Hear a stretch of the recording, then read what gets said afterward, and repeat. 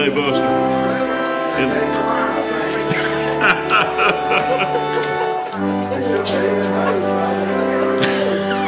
You're the backup plan.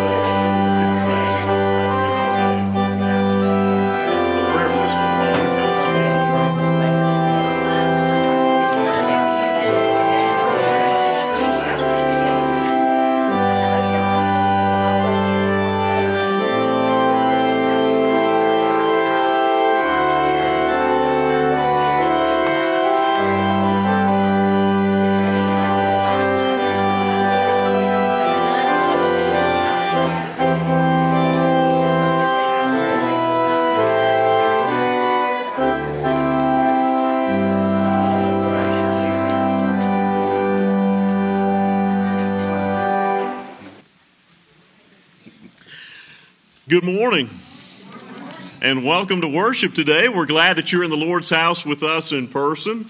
I know many of you are still worshiping with us online via the web stream, and we ask God's blessings to be upon you all as well. As we move into this season of worship, I don't want to spend a lot of time with announcements. I know y'all get tired of me giving y'all all this information, but this week is sort of a busy week. Monday, we have circle meetings in addition to Women's Auxiliary, along with Board of Trustees, so please keep that in mind for tomorrow night. And then coming up on Wednesday, we have our adult Bible study time here in the sanctuary, and once again that'll be streamed online. This week we'll be looking at Matthew chapter 21. We also have meetings for the middle school and high school youth on Wednesday evening, along with chancel choir practice.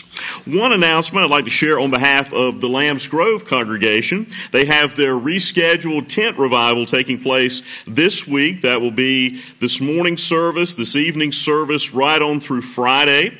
And if you would like to go to tonight's service, that will be at 6 p.m. and Monday through Friday, 7 p.m. They have a different speaker and different special music each night, and that will be taking place at 5533 Wiggins Mill Road. So again, if you're able to support our sister church, I know they would greatly appreciate that as they begin their revival time this week. I'm going to turn things over to Marcy for just a moment, and I think that's all that I have.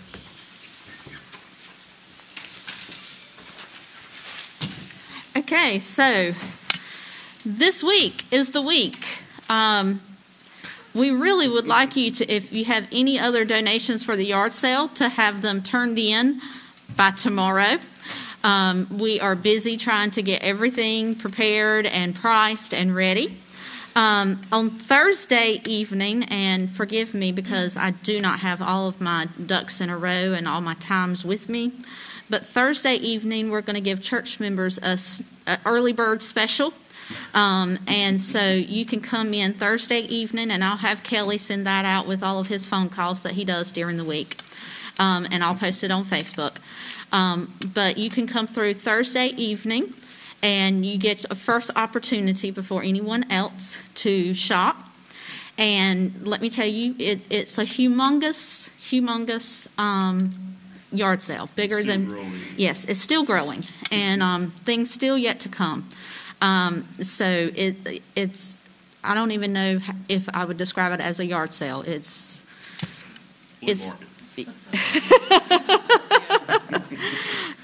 We might better list it as an estate sale or something. I'm not sure. If things keep coming, we're going to have to open up the entire CEC. But then it will be also is a Friday and a Saturday yard sale. So both days, and it will be indoors and outdoors. So we need at least 9 people to help each day. So we especially need some men both mornings to help get the furniture out outside, so that will be the drawing factor. Most people want to see furniture and appliances and that sort of thing when they drive by. So if we can get some men to volunteer to be present on Friday and Saturday morning to help us with that, that would be appreciated. So that is our main announcement. Also, don't forget that we do have raffle items, and the raffle tickets are still available, and they can be purchased in the conference room. What we have on display, some of our items still have not come in yet, but there is a calendar available in the conference room that has a listing of all the different items that one name will be drawn each day this month for an item. And Miss Kay won a beautiful wreath. If you look in front of her, she won a beautiful wreath as one of the items. And we still have many beautiful items and special items left to win. So be sure, if you have not purchased tickets, to purchase some. And if you have purchased some, you may want to purchase some more, because the more times your name is in the box, the more opportunities you have to win. And at this time, let us prepare our hearts for worship.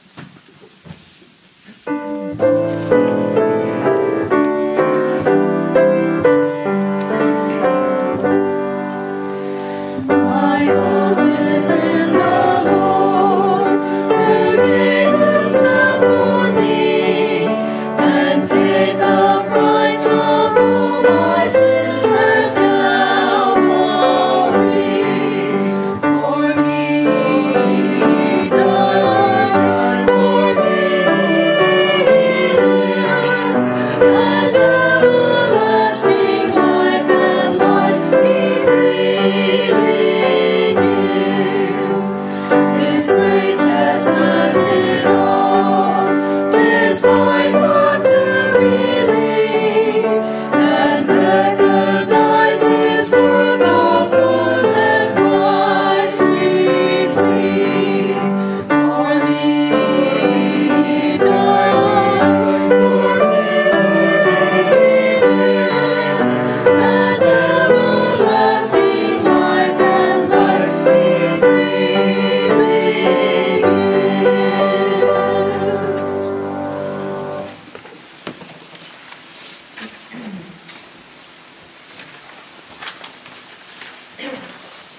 Please join me and stand for our responsive call to worship.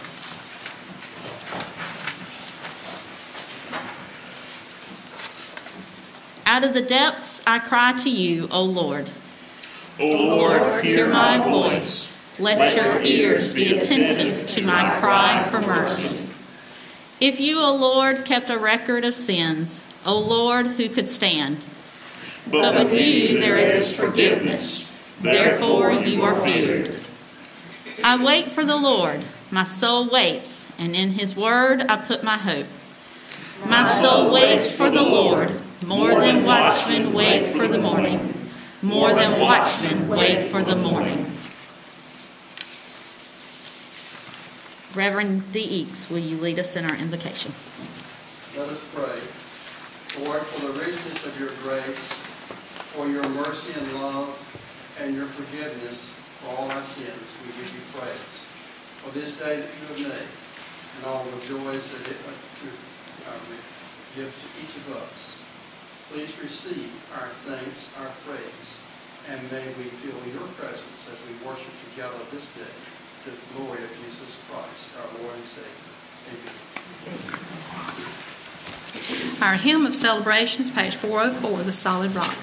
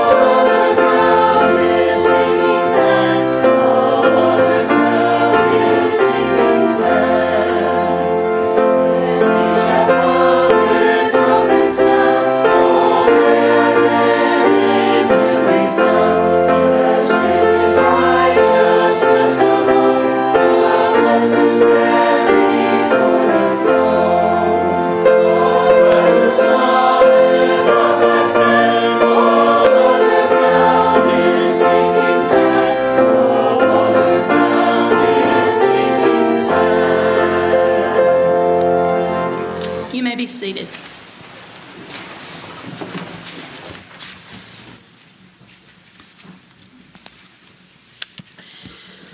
Today, ladies and gentlemen, we are honoring our superheroes for the outstanding contributions they have made in our church and community. These superheroes have fiercely stepped up in using their superpowers during these difficult times we have faced in 2020. Not once did the fear of the unknown stop them from reaching out to this congregation and community. They have fought against evil and sin, and they have kept our church open and doing the Lord's work. The devil's dastardly plan has been foiled once again. Now, let's recognize each one. First, we have the amazing songbird, also known as Sally Davis, our music minister.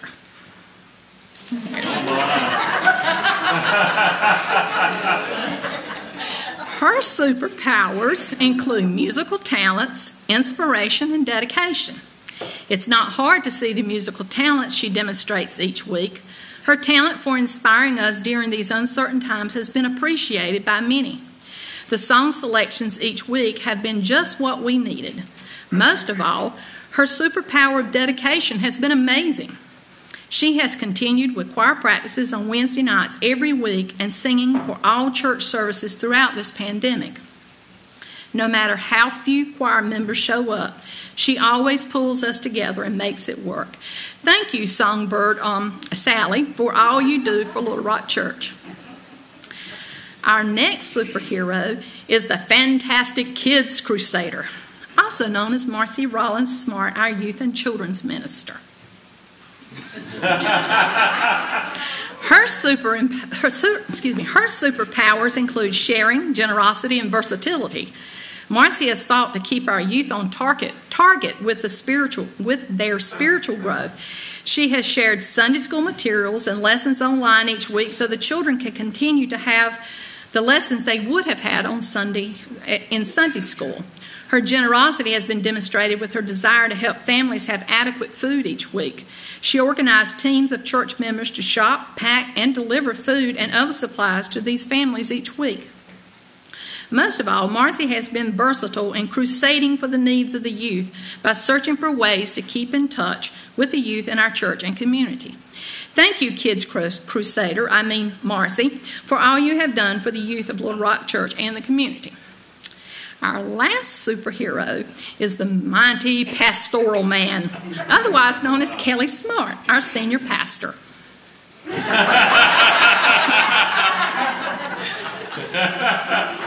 His superpowers include endurance, leadership, and faith. Kelly has endured many obstacles in keeping the services available to our congregation as well as the community. He has rearranged his schedule many times to accommodate recording Sunday services and Bible study. His leadership during this pandemic has been remarkable. Trying to hold a congregation together without coming face to face is not an easy task, but Kelly rose to the task and exceeded all expectations. His greatest superpower is his faith. Without it, he would not be able to do all the things he has done for our church. Thank you, pastoral man, Kelly, for all you have done for us here at Little Rock Church. From 1 Thessalonians 5:12, we read, "And now, friends, we ask you to honor those leaders who work so hard for you, who have been given the responsibility of urging and guiding you along in your obedience." Thank you all for all you have done so very much. We love you, our superheroes. And if you have not given a gift or anything yet, there is a place on the table in the conference room for a basket for cards, and could put gifts for them. But thank you very much.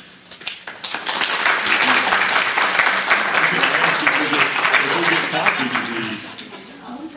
Wow. So can we now make copies of this and then autograph them for the congregation, for those viewing online?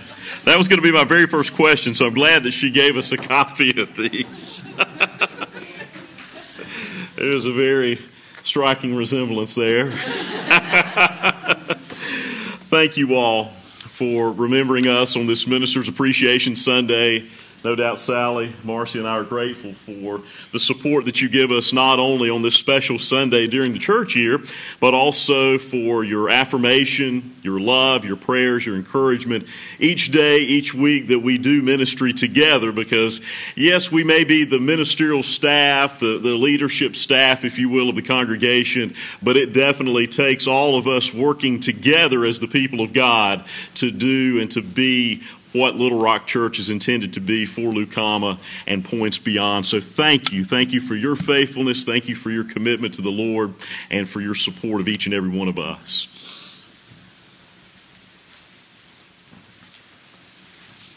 And I have to say that this year has been a very challenging year, but a lot of the organizing of efforts and all, I couldn't have done without a lot of other people. A lot of other people have put a lot of hours into it as well. I had the ideas, and other people came on board and worked harder than I have in some aspects. So this has definitely been a team effort to keep things going this year in our church.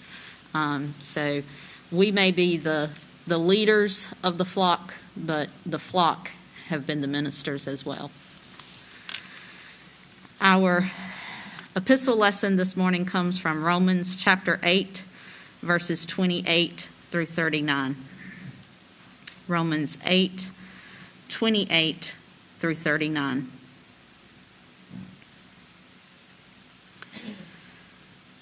We know that all things work together for good, for those who love God, who are called according to his purpose.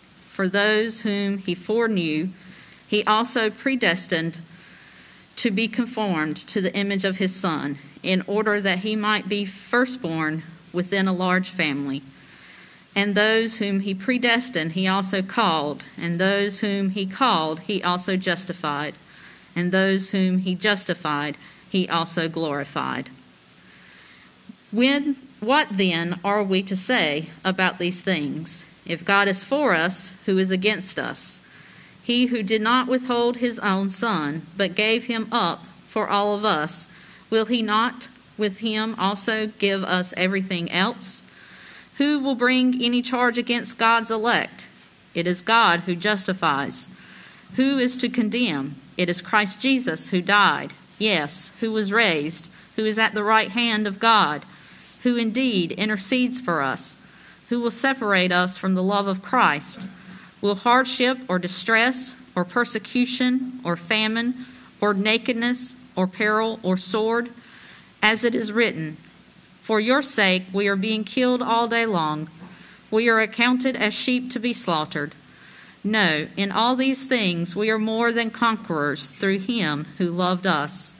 For I am convinced that neither death nor life, nor angels, nor rulers, nor things present, nor things to come, nor powers, nor height, nor depth, nor anything else in all creation will be able to separate us from the love of God in Christ Jesus our Lord.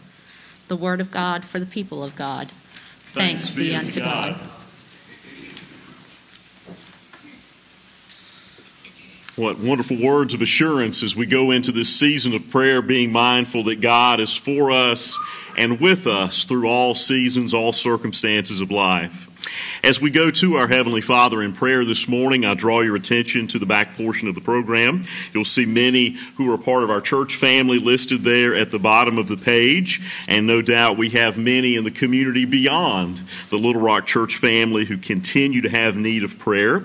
We wish to lift up Billy Watson as he was able to transition to Wilson Pines on Friday to begin his time of rehab. They were able to address some of the complications that he was having at Duke following the surgery surgery. It's hard to believe that tomorrow will be 4 weeks since he had that surgery. So you can imagine all that he was going through during his hospitalization, but we are glad that he is improving and in good spirits. We also want to remember Phil Capps, as he had a little procedure this past week, and he's doing well following that. And we need to lift up Rick and Dolly Parker, as rescue picked up Rick on Friday evening, and he has now been hospitalized once again with pneumonia. He was dealing with that about 3 weeks ago, and that seems to have flared up again this past week. Are there other names, other needs that you would have us to lift up in prayer this morning? Miss Ann? Carol Coleman. Allie? Patrick Stilley. Dee? Frank Harrison, former pastor of this church. Frank Harrison, former pastor.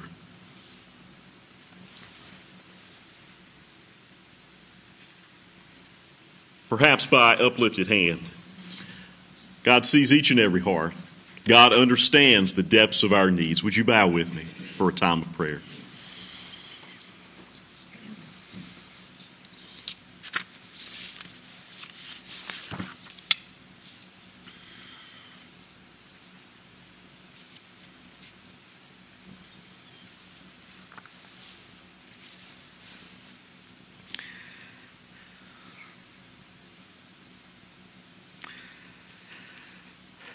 What can separate us from the love that you express toward us through Christ? Sickness, unemployment, death, broken family issues, financial instability, politics.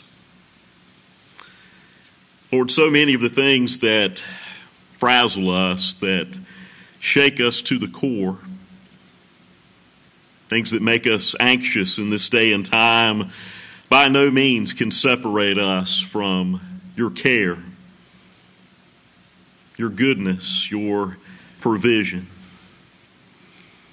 There are times in life when we feel alone and empty. We wonder, can anyone really identify with us? Can anyone possibly connect with the pain and the hurt on the inside?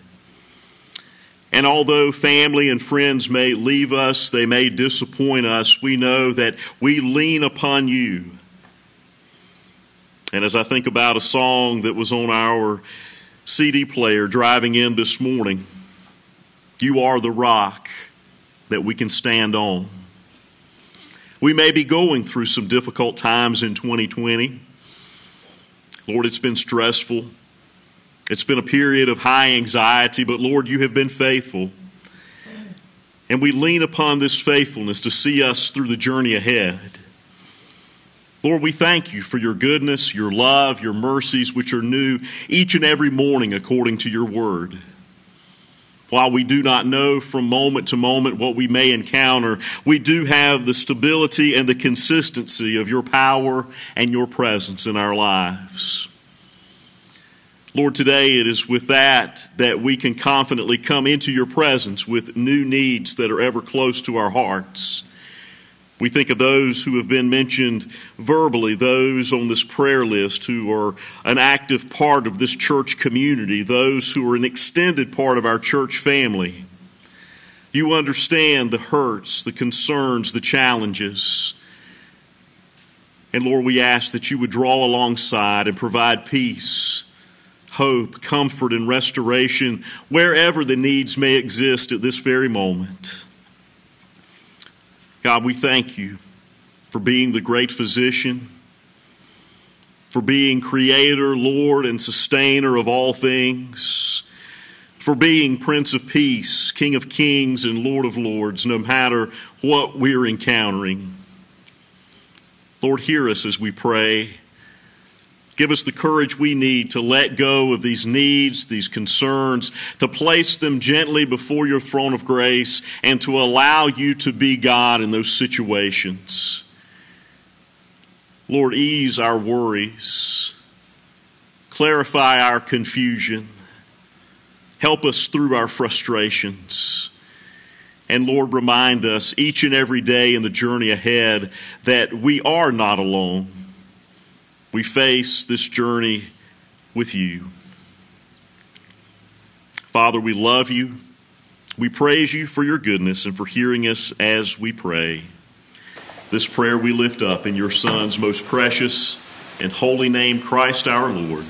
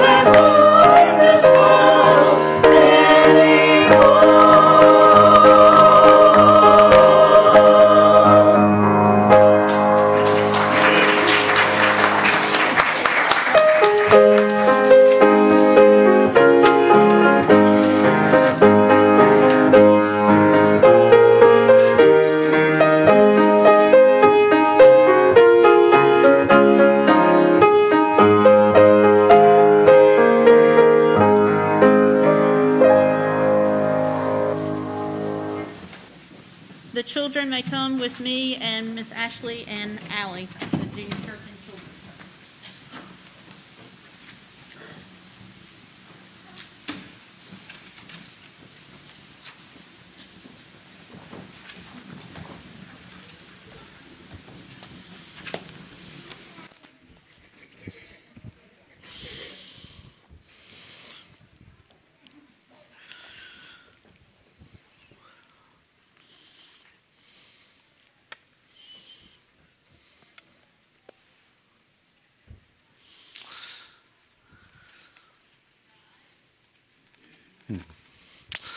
Our sermon text for today is taken from the book of Jonah, chapter 2, verses 1 through 10. Jonah chapter 2, verses 1 through 10, as we continue in this series of sermons I've entitled U-Turn. And as I kind of set the stage for it last Sunday, we all go through those moments in life where by choices of our own or maybe some mishap that we were not expecting, we get turned around. Unfortunately, there are a lot of those turns that we take intentionally, and not just literally when we're traveling in traffic, but there are times when God is dealing with us, wrestling with us about something that we feel as though we know better than God. And that seems to have been the case in Jonah chapter 1, when Jonah, hearing a call from the Lord to go to that evil place known as Nineveh to proclaim God's word of judgment, only to go in the opposite direction. Rather than going some 500 miles to the northeast to Nineveh, he would rather board a ship headed toward Tarshish, some 25 miles due west of Joppa. But that sounds just like us, doesn't it? We don't always like everything that God has for us. We don't always like to go to those places that just, well, they don't fit our style. They don't fit our preferences. We would prefer for God to send someone else into those ministry situations because, well, maybe we're just apathetic and indifferent. We don't care. Maybe we have a vendetta, we have some hard feelings, some issues with that individual or that group of people. One thing that we know is we can try to run. We can try to hide from God, get as far away from God as possible, but then we realize that even at our farthest places, even when we find our ideal hiding place, essentially the Lord says, ready or not, here I come. Just like that game of hide and seek that we play as children, just as that little game that Kelsey and I will play a lot of times at nighttime. She'll always want to play it before bath time or bedtime. Can we play just a round or two of hide and go seek? And I'm always quick to find her, although I kind of drag things out a little bit because she'll yell out, okay, come find me. And it's like, well, this is obvious. She's under the bed or she's in the closet or behind the bathroom door or whatever the case may be. I know where she is, but I kind of allow her to continue to enjoy the moment. And sometimes I'll go right where she is and I'll just intentionally, well, she can't be there and no, she can't be over there. And I'll go to another part of the house and then work my way back around and she'll start giggling and so forth. But it's inevitable. I'm going to find Kelsey. And the same can be said in our lives. Even though we try to give up on God, God never ever gives up on us. And that's a great word of assurance. That's a great blessing, especially in this day and time in which we're living with all of this political uncertainty, all of the different tensions that we hear about in the news, all of the COVID-19 that we've been dealing with for 7 months or so. It has been a hard year. And sometimes when we go through those really hard and challenging places in life, the last thing that we want is a word from God. Because we want to be angry with God. We want to be frustrated with God. We want to shake our fist at God and blame God for putting us into that predicament. But we know in reality that's not how our God works. God may allow things in our lives, things that we don't enjoy, things that aren't necessarily fair. But in spite of allowing those things, God longs to be with us through those low places. Now, I've never been in the belly of a great fish. I've never been sinking down in the Mediterranean Sea. But I can tell you there have been some low places. And I know that's true for each and every one of you who are here today. It's true for every person that walks in the door of a sanctuary with a happy face and church clothes, ready to praise God and worship. It's true for all of us because we all are going to face those times of darkness, difficulty, or as today's sermon title says, desperation. If you've never ever been in the depths, then consider yourself lucky, but you're probably fooling yourself. We're all going to face that. It's not a matter of if, but when, and sometimes it's one thing added to another to just really compound things that much more. And so my question is this day is, how do we respond? What do we do when we're desperate in the depths of life? May we give ear to the reading of God's Word. It's found in Jonah chapter 2. Verses 1 through 10. May we give ear to the reading of Scripture. Then Jonah prayed to the Lord from the belly of the fish, saying, I called to the Lord out of my distress, and he answered me. Out of the belly of Sheol I cried, and you heard my voice. You cast me deep into the sea, into the heart of the seas, and the flood surrounded me. All your waves and your billows passed over me. Then I said, I am driven away from your sight. How shall I look again upon your holy temple? The waters have closed in over me, the deep surrounding me. Weeds were wrapped around my head at the roots of the mountains. I went down to the land whose bars are closed upon me forever. Yet you brought me up. You brought up my life from the pit, O Lord God. As my life was ebbing away, I remembered the Lord, and my prayer came to you into your holy temple. Those who worship vain idols forsake their true loyalty.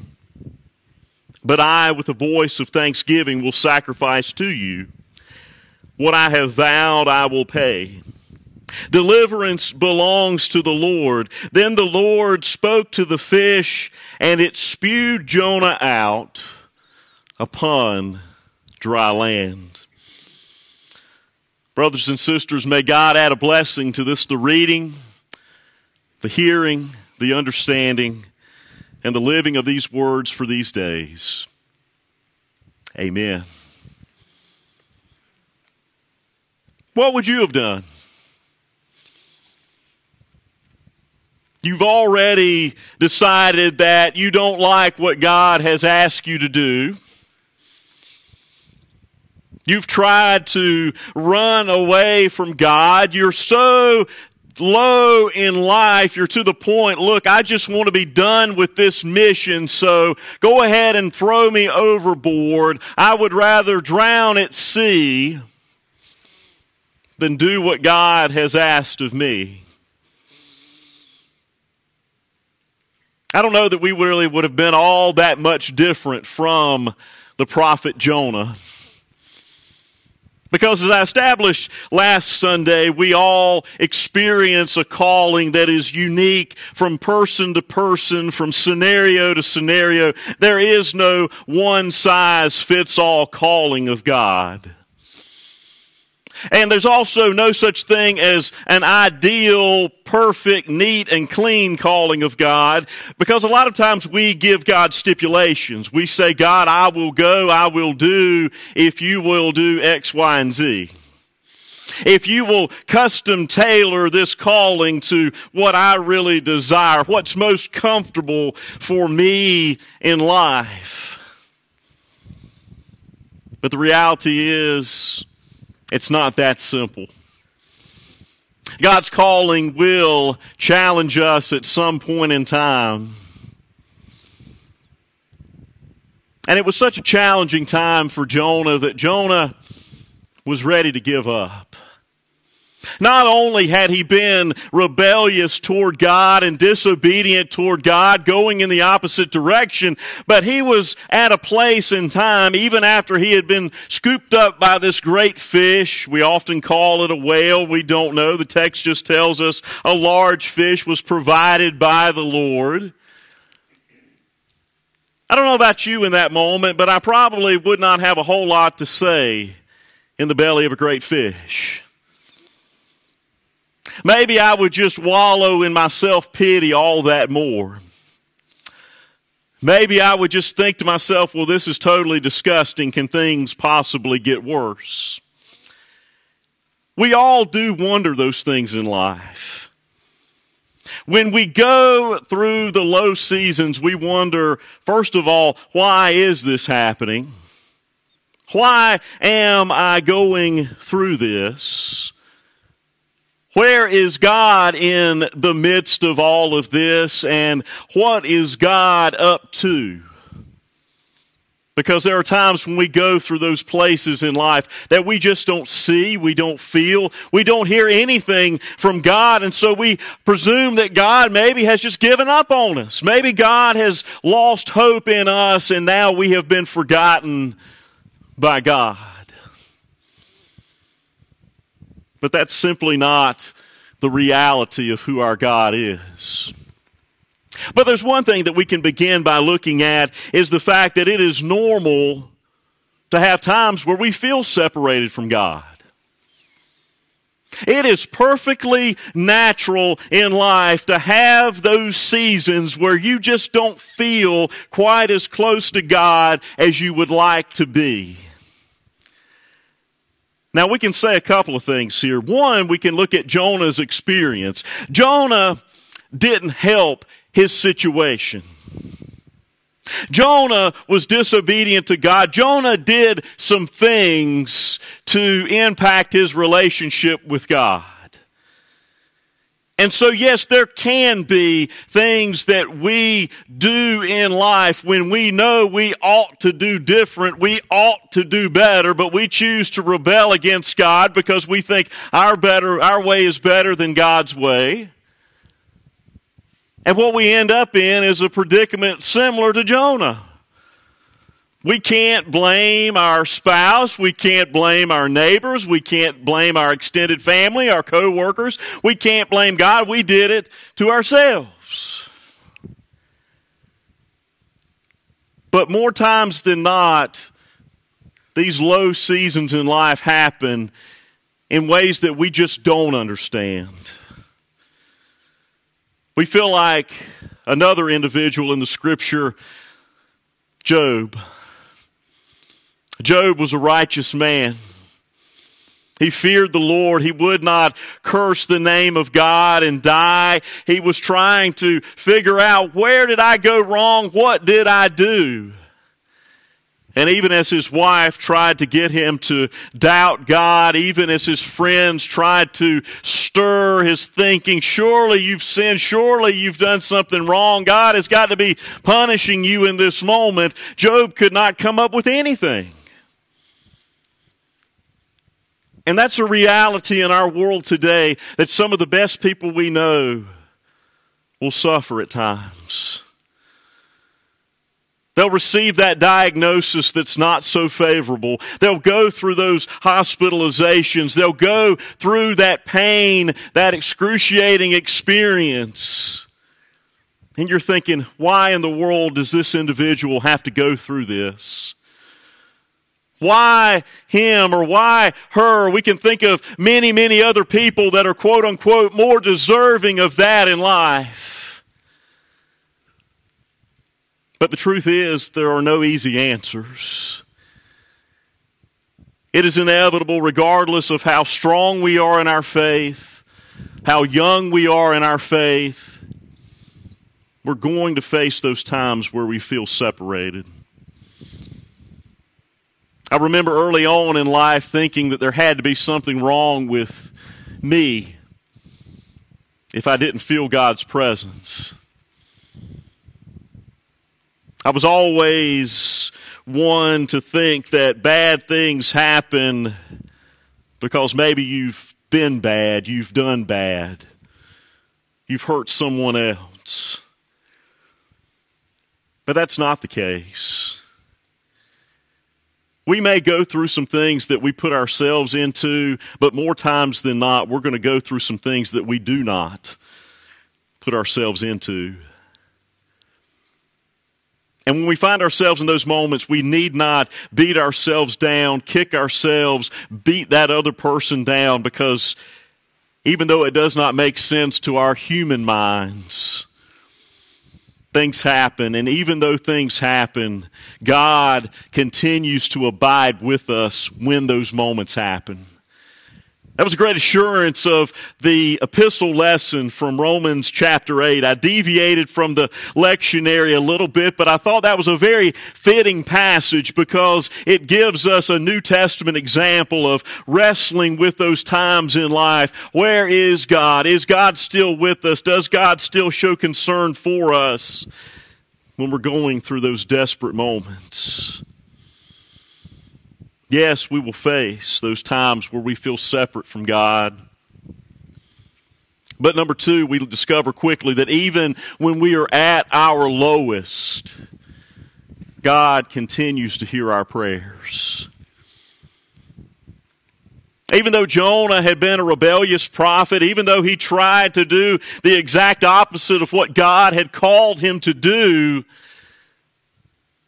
even there in the belly of a great fish down in the sea, he was able to put together some kind of strength to at least try a prayer for what it's worth. Have you ever felt like that? You don't know what to say. You really don't know how to pray, but you're like, Lord, it's not going to be eloquent. Lord, it's not going to be the most beautiful thing you've ever heard. Lord, I don't even really know how to pray in these circumstances, but Lord, I'm just going to cry out to you, the only thing that comes to my heart and my mind. I believe that was the moment that Jonah was experiencing right then and there. Yes, it comes across to us many, many years removed from when it was penned as something that's eloquent, a psalm of thanksgiving mixed with a little bit of lament. But let's be honest, how many of our prayers really come across that fluid? How many of them are that smooth and they just rattle off of our tongues? When you're in those low places, all you can do is cry out to God. And the beauty of this is the fact that God heard from Jonah where he was in that physical location. But he heard from Jonah where Jonah was spiritually. He knew, and we discover from reading chapter 1, that all Jonah wanted to do was be as far away from God as humanly possible. And even though we know that's foolish to even think that way, that's exactly what Jonah was experiencing in that moment. And here we start to see what we hope is a little bit of a transformation for Jonah as we know the rest of the story, but we can't get too far ahead of ourselves. In this moment of distress, right where he was, he cried out to God, and God listened. No matter where you or I may be this morning, God can still listen. It doesn't have to be in this sanctuary at 10 o'clock on Sunday mornings. It does not have to be at 10 o'clock on a Wednesday morning during Bible study. It does not have to be during a special quiet time when you're having devotions at home. It can be down in the dirty, muddy, nasty parts of life. When you're literally like this young lady in the picture, you're laying out, God, I am so broken. I am so at my wit's end. I don't know where to go, where to turn. Up is down, right is left. Everything is wrong, it seems like. God, just have mercy upon me. In this prayer of thanksgiving, and as I said, a little bit of lament mixed into it, we find Jonah pouring his heart and his soul out before God, giving an honest image of how Jonah interpreted his circumstances. Now, to read this, you're thinking, wow, this is a little bit different Jonah than what we saw in chapter 1. And a little bit different Jonah than what we're going to see at the beginning of chapter 3. Because, well, One thing that Jonah says is that he's practically as good as dead. He's gone down to the pit, Sheol, as the word is used in the ancient Hebrew, that place where the dead would be in a holding space, if you will. Sheol would be about as low a point as anyone could have comprehended in life, and Jonah in that time felt like he was there, never to be seen or heard from again. And of course, Jonah, in some of his language here, you cast me into the deep, into the heart of the seas. The flood surrounded me. I am driven away from your sight. How shall I look upon your holy temple? The waters surrounded me. The deep overwhelmed me. But when you think about it for just a moment, isn't that exactly what Jonah wanted? Jonah wanted to be finished with God, but now Jonah is trying to turn things back toward God as if his situation is all God's problem. Wait a minute, where is the sense? Where is the understanding in all of that? This is kind of what you wanted, Jonah, but now you're going to play the blame game with God. Some people would find folly, and I'll admit there is a bit of folly in that prayer. But it also reminds me that God is big enough that we can give Him whatever. I'll go ahead and tell you, I've used that language before in life, and I'm a minister. There's times when I've been at my wit's end, my lowest point. I was going through some things about 5 years ago. And I was just about to the point, God, just forget this whole ministry thing. Forget this calling. God, you can just go. And what I was feeling and what I was struggling with in that moment became a case of this is God's problem. God, you brought me into this. God, you're allowing this to happen. God, I don't like this. So God, you just... And I remember there was a well-meaning Christian individual who told me, well, Kelly, you especially as a minister don't need to be feeling like this toward God. And I stopped. I kind of rocked back on my heels a little bit, and my response was, according to who? Because when you look at the witness of Scripture, especially a lot of the Psalms and the Psalter itself, those are some pretty honest prayers of lament, where the psalmist was shaking his fist at God saying, God, this isn't fair. God, I don't like this. God, why?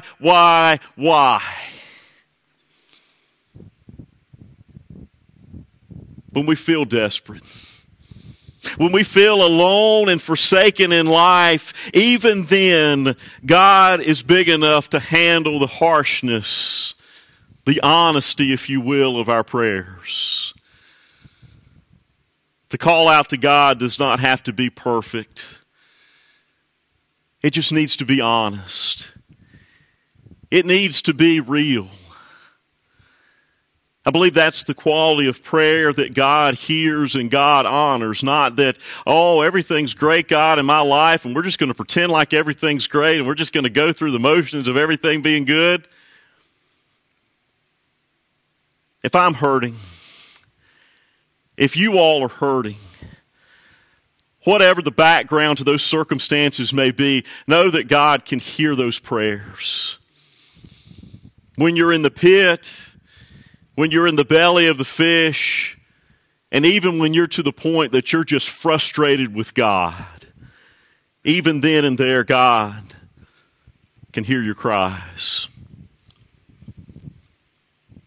The third thing that I would say about this text this morning is the fact that God's salvation comes in unexpected ways. God's salvation can come to us in ways that we cannot possibly fathom. It may not happen according to our timetable, our preferences, our wishes, the way we would have designed some kind of a bailout plan. But when we're going through the dark times, when we're desperate in the depths of life, God does see. God does hear His children. God does understand where we are and what we are feeling. And He may surprise us in how He responds to our prayers. We find in the text that as that prayer came to a conclusion, the Lord spoke to the great fish, and it spewed Jonah out upon the dry land.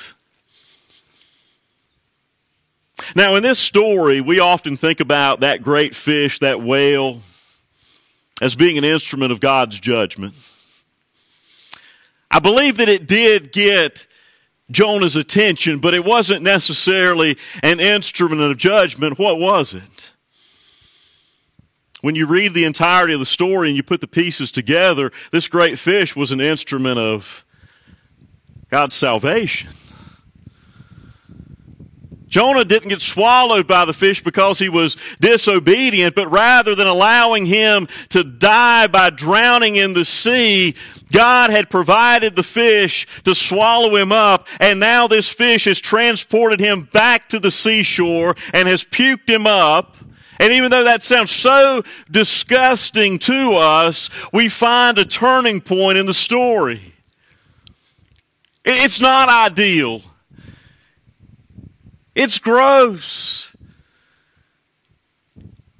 But it was a vehicle of God's salvation for Jonah.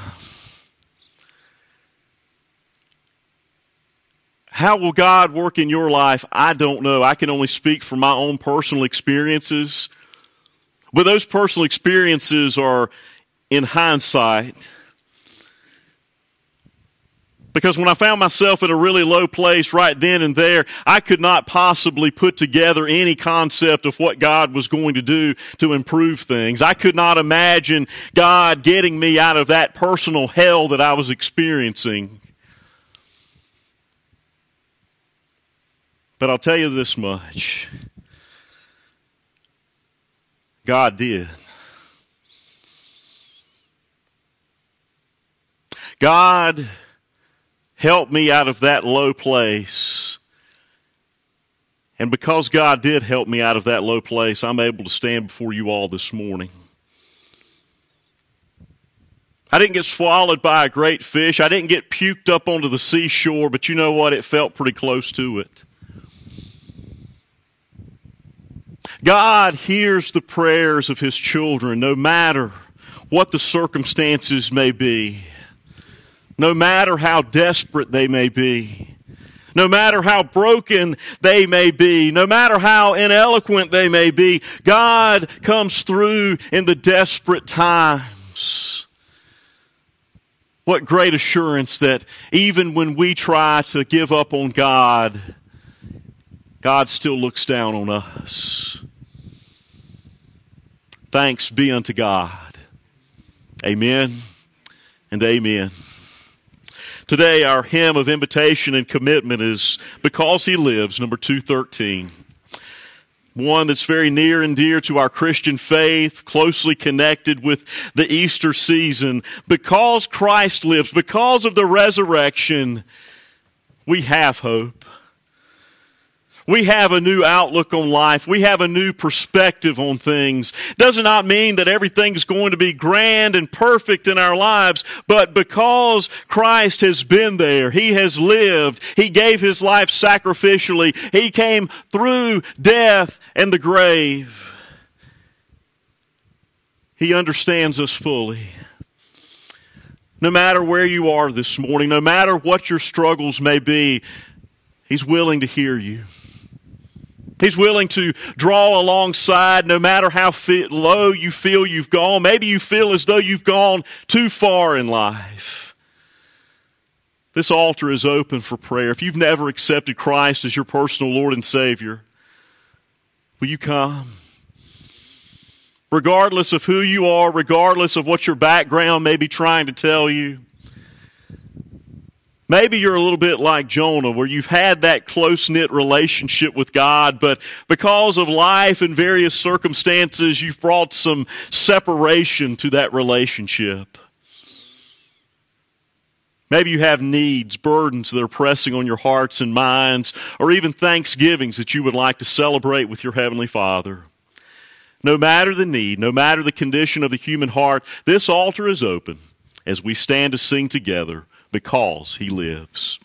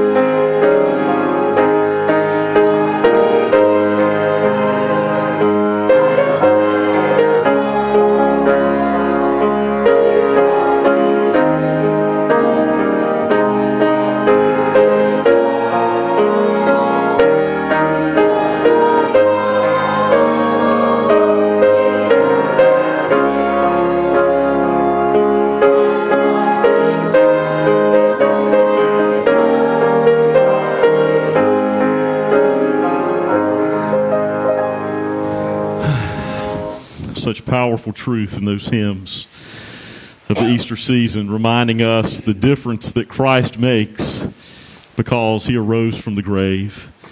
That was true 2,000 years ago, and it's still just as important in the year 2020 with all of the chaos and confusion unfolding around us. It's been good to be with you together today, brothers and sisters in Christ. May God bless you and keep you as you go forth from this place of worship and back into the mission field where you will be Christ's hands and feet in the days to come. Would you bow to receive our benediction? Heavenly Father, we thank you for the gift of this day. Lord, we thank you for the story of Jonah.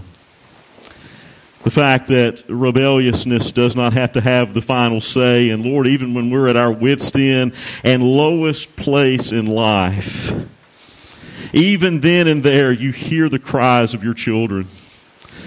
Lord, whatever needs may be close to my sisters and brothers as they leave this place of worship and go back out into the world, remind them, Lord, that they are not alone, that you have not forsaken them, and that you will not quit on them for one moment. Father, we ask that you would bless also these tithes and offerings that we receive, that they might be multiplied for the ongoing work of your kingdom here at Little Rock and through Lucama. In Jesus' name we pray. Amen. Go in peace.